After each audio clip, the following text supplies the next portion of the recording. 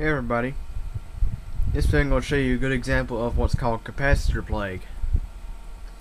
Capacitor plague occurred from as early as the late 90s up till, I'd say, about 2007, 2008. There's even still some capacitors out there right now that are affected by this problem. A lot of capacitor manufacturers were trying to cut costs, and they more or less cheated on a certain electrolytic compound that goes inside these canned capacitors, and a lot of Chinese companies copied the formula, so there was a lot of brands out there that had faulty capacitors. The problem with the formula was that it was missing an agent that prevented decomposition of the electrolytic stuff in the capacitors. More or less it's like a paper and a wax. Take a look here. Here are some capacitors that have vented tops and are oozing out electrolyte. And what happens is when this stuff comes out, the capacitor loses its capacitance rating. Sometimes this can cause stability issues with the motherboard. This also has occurred in a lot of computer power supplies and other consumer electronics. This motherboard still works, it still posts, but I believe there are stability problems, as I got this in a part system from the Computer Works store for $14.99. I have some perfectly good capacitor pulls from a different motherboard that I'm going to resolder on to this motherboard in place of those capacitors.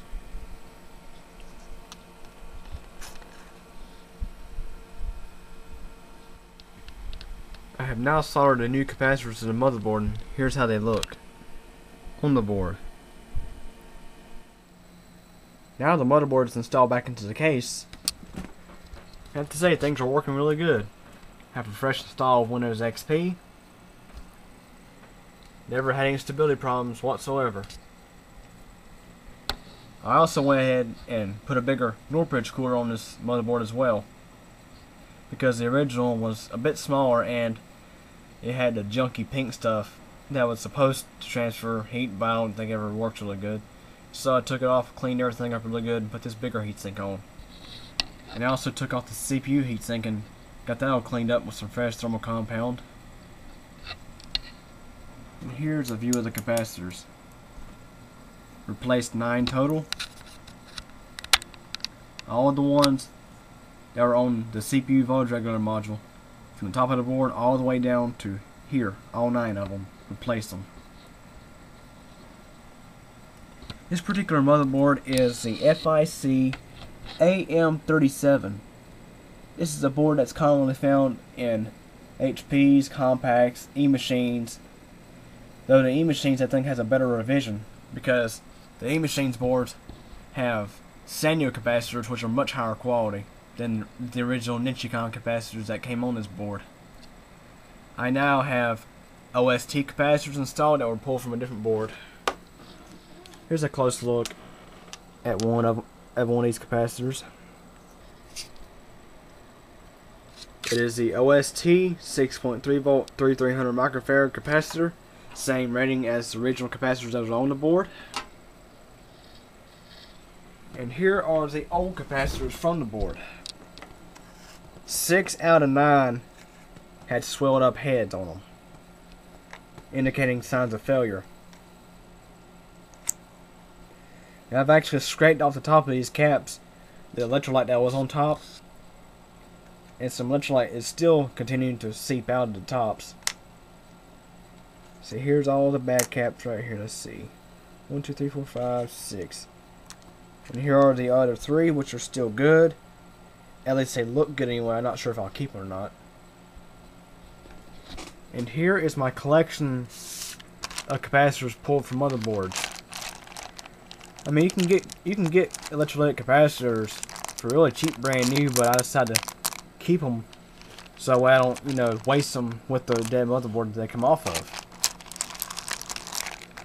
All sorts of various grades of electrolytic capacitors in here. These are always good to have. Here is the capacitor that the E-Machines model of the AM37 motherboard has. It is a Sanyo capacitor of the same exact rating. I prefer Sanyos a lot.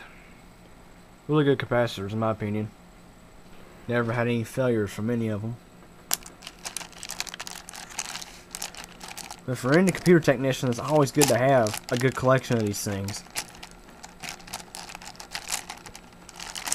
Because about any computer repair person will have to do this repair sooner or later, because it's a common problem with a lot of computers that were manufactured in the previous decade. Let alone the rest of the consumer electronics out there that have had this problem.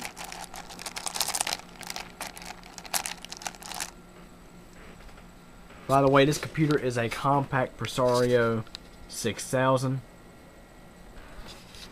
I was wondering if people have had this problem with this particular computer, to where the motherboard capacitors would fail.